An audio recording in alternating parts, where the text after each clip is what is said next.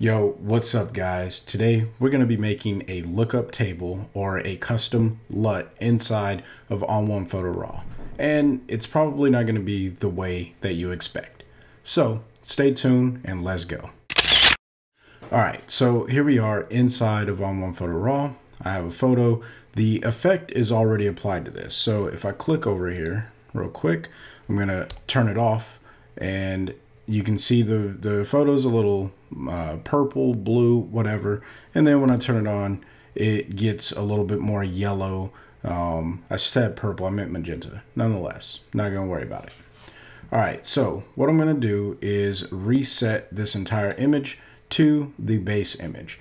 Now, I'm going to make some very, very drastic edits here just to prove the point. All right. So the very first thing that you're going to do, and if you have a photo that has developed settings, then go for it, put your developed settings. But I'm not going to worry about any of that because what I'm doing is creating everything inside of the local tab. Now, this is specifically to get a look on your photo. It is developed or designed for you to put on a finished product. All right. Finished product. Key point there. So, and actually, I'm going to leave that where it was. So the very first thing is you'll come over to the local tab. Now, before you do anything, you're going to have to resize your image and you'll see why here in a second. So I'm just going to go ahead and move this down. I think I had it at like 33.3. So I'm going to leave it about here. Now I'm going to click on the mask. And I am going to click on the masking bug and make sure that I have vignette, and that doesn't really matter where it is. You're going to click over to the right hand side of your image, or it could be on the left hand side, doesn't really matter, just off of the image. All right, we're going to drag this little circle down, and we're going to make sure the entire adjustment circle is off of the image. What this is doing is applying the entire effect that we're going to have over here over the entire image.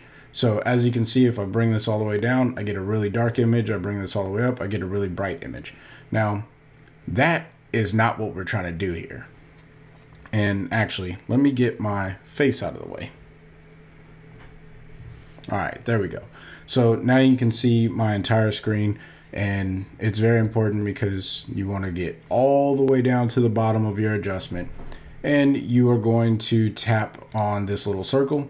You're going to get a completely covered screen because your adjustment is all the way over the screen. The next thing you're going to do is click on where it says solid paint. There's going to be a little drop down arrow, and instead of that, we're going to click on classic. Now we get this overlay looking thing, and this is where the magic happens. So the very first thing we're going to do is come up to our blending options, or our options menu here, the show hide blending options, and you can leave it at normal, but you can play around with this and you can do a few different things. When it comes to a LUT, we want to color things. So I typically click on color, and as you can see, color versus normal is a little bit different. Normal makes it a little bit darker across the entire image. You can play with all of these. Even overlay works pretty decent depending on what you're trying to do. But I'm going to go with color for this tutorial, and I don't want this to affect any of my skin tones. So what I'm going to do is click and drag this up. And as you can see, it starts to remove it from the skin tone. Now, obviously, I'm going to probably need to dial this back if I want to get a stronger effect. And for the YouTube compression, I'm going to dial this back a little bit more than I normally would. So we're going to go about halfway with it being removed from the skin tones. Very, very important that you know what you're affecting. Now, I don't really care for the color that is on here, but you know, essentially we've created a LUT. So if I were to turn this off and on, there's the original and there's the color cast that we threw over it, which that could work. But if you click on the little rectangle there, you're going to get your color selector. And one of the best ways is to just move this around until you find a color that suits the mood that you're going for. All right. Now, I have been testing out with this image, and I think that in this purple blue area seems to work the best for this image. All right. So I'm going to click drop it right there. Again, this is just for tutorial purposes.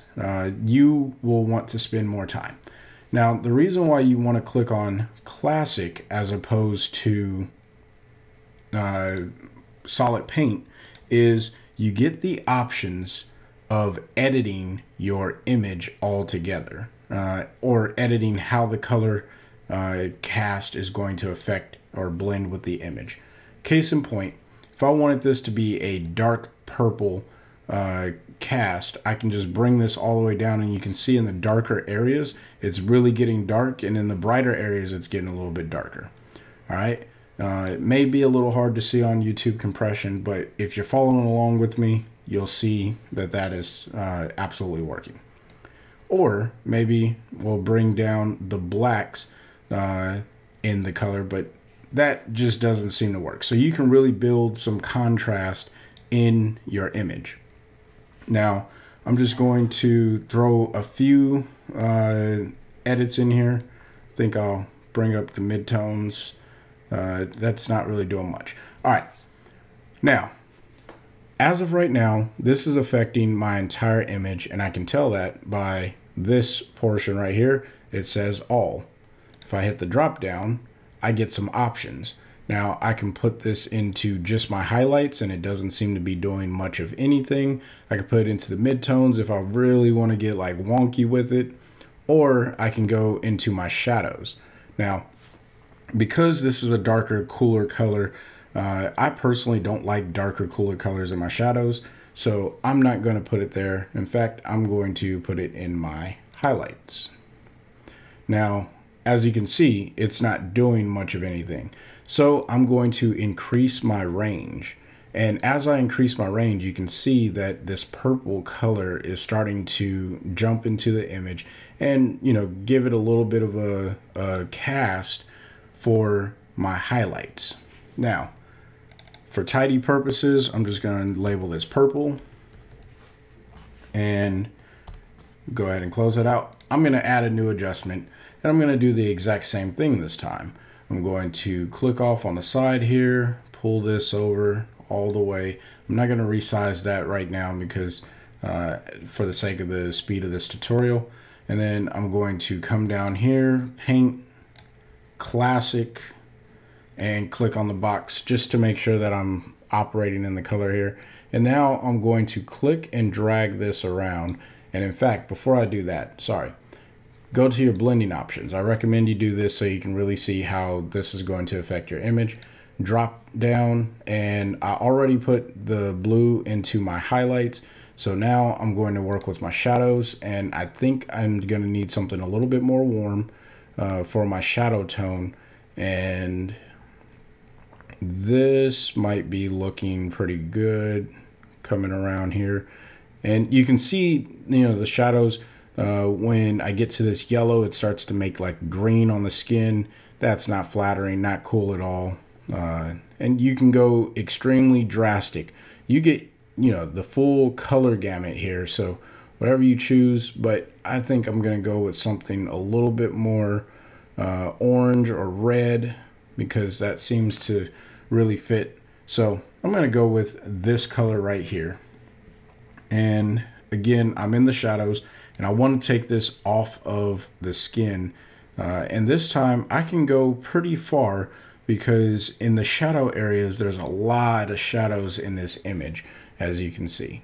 So, and then I can even increase this again and it'll take over more of the image, or I can decrease it and really hone in where I want that to be. All right. So now what I can do is blend the way, oh, and you know what? This is still set to normal. Now this is working for the shot, but this is where you can really play around with it and say, okay, well maybe overlay or maybe soft light. And then I'll come down here to color. Saturation, even saturation seems to be painting the t-shirt there, and only in certain areas. I don't really care for that. But the point here is, and I'm really just trying to show you an opportunity to build your own overlays, or your own LUTs, as opposed to using the stock ones or going out and buying some, whatever it may be. All right. But let's go ahead and drop down on the shadows, because I'm working in the shadow area, or I'm sorry, boost the shadows because I'm working in the shadow area, and maybe even bring up the blacks. And this is really just helping that color cast blend pretty good. It's hard to see on the live stream or over the YouTube compression, I'm sure, but let me see if I can make something like well, that's just over the top. But when I bring this up, you can see the areas that are being impacted with this color of orange. All right. So if you look at the building back here, the building is really getting it. So as I bring it down, then you'll be able to see how that's affecting it. And of course, you have your opacity slider here, so that way you can work on that.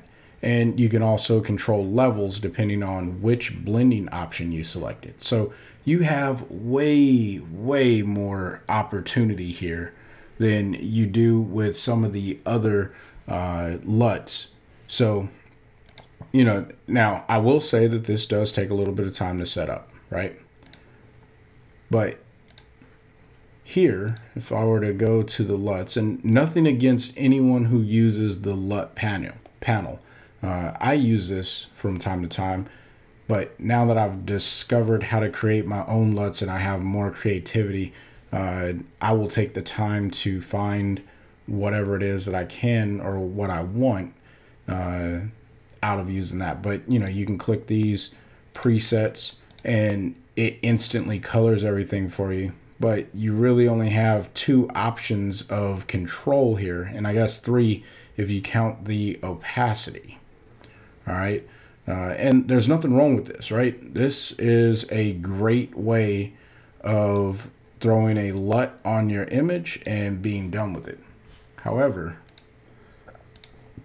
this way gives me complete control over where I'm putting my color, as opposed to this one. It's just going everywhere on the image. So hopefully that resonated with someone and you got something out of that. But there you have it.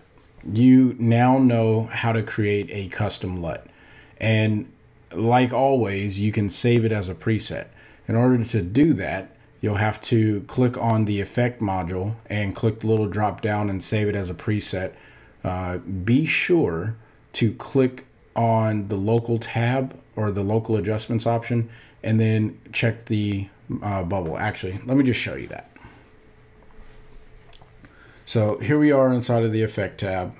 And if I want to save this as a preset, right?